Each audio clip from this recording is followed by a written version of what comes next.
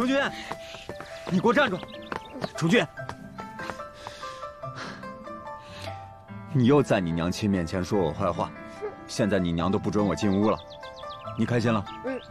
程君呀，娘亲，你给他欺负我啊！他居然敢欺负你！让你在外面反省，你居然敢欺负我儿子！哼！分明是他整日霸占着你不放，还天天欺负他爹爹我，你怎么能颠倒黑白呢？钟军，你给我下来！你给我在外面好好反思。儿子，走了，我们去看小农夫。走了，跟娘亲玩去喽。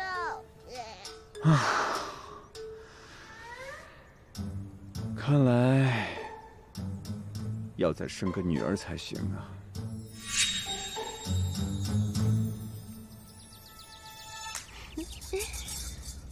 妹妹，喜欢吗？喜欢，我最喜欢妹妹了，也喜欢娘亲，真乖，妹妹可爱吧？可爱。妹妹，你什么时候才太好了呀？娘子终于是我的了。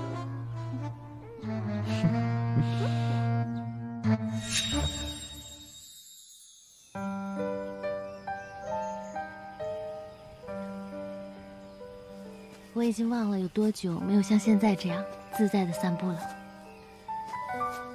是啊，之前天天围着孩子转，现在终于就只有我们俩了。哎，最近有小花花的消息吗？她是不是还在四处游历修仙啊？不知，反正我那个不争气的妹妹，依旧是整日的追在她的后面。只是紫云的武艺和仙术都没有什么长进，听说总是被罚。哎呀，你说紫云追谁不好，偏要追天意派长老，还是江轩宇和唐梦的小日子过得舒服。如今13余城一铺已经成了圣经的一块金字招牌了，我们要做一法都得排队呢。哎，我们上次做的新衣服还没有给喜鹊他们送过去呢。哎呀，不行，我得回去。王妃莫要操心，下次本王让张继来取，哪用得着爱妃你亲自跑一趟？只不过最近都显见到这小子，得好好教训一顿。毕竟喜鹊将要临盆，这么多年才得一胎，张继难免紧张，咱们都是过来人，要体谅些。是，爱妃，你说的是。什么名利财帛都比不上与爱妃你携手散步。那还不是王爷你教的好，小王子才学业有成，把圣经治理得井井有条。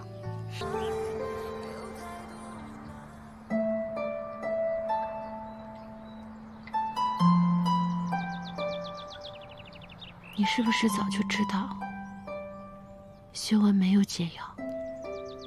柳修文是一个有担当的人，这是他的选择，我们都要尊重他的选择。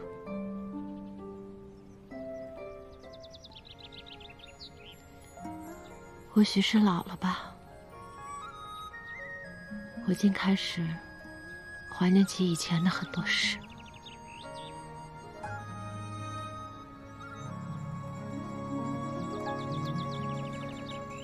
那时候，修文还在，你老爱乱吃他的肥醋，你俩斗起嘴来，就像两个小孩子一样。那个时候，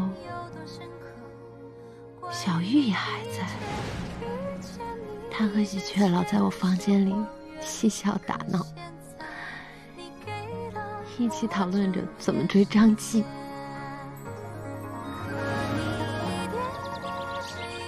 甚至还会想起生生，京城，还有那个假爹宰相，如今坐在这樱花树下，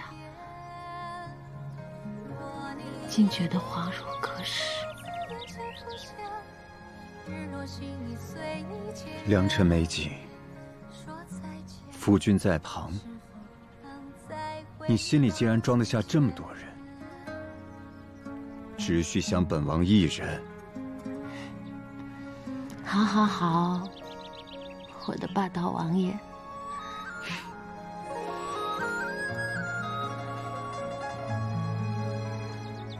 我只是觉得，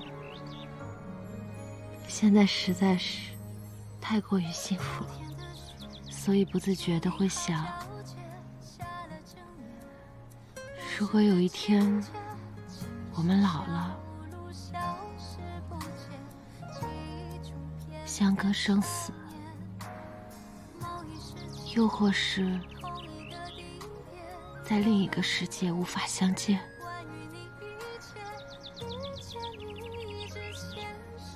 你会不会偶尔想起我？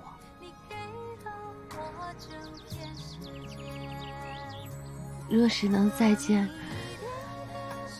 你又还能不能记得我？而我又能不能放下你？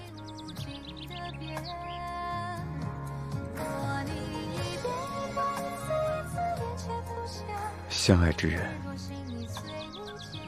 哪怕在另一个世界，也一定会认出彼此的，不是吗？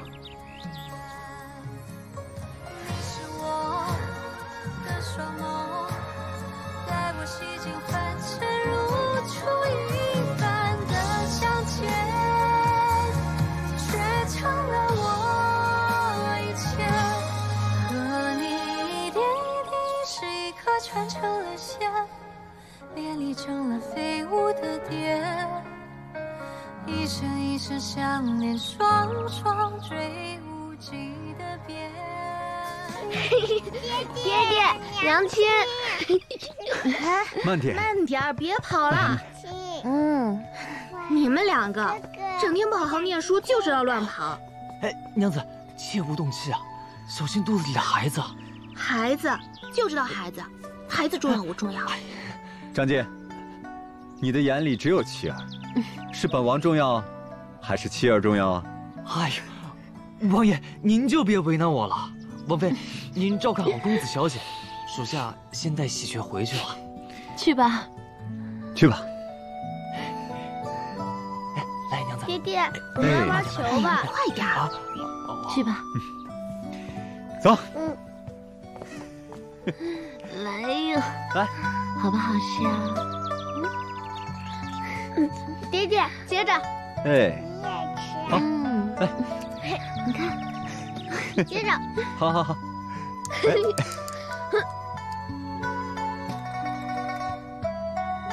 得成比目何辞死，愿做鸳鸯不羡仙。如此这般，我与钟无媚在系统里度过了平凡又幸福的一生。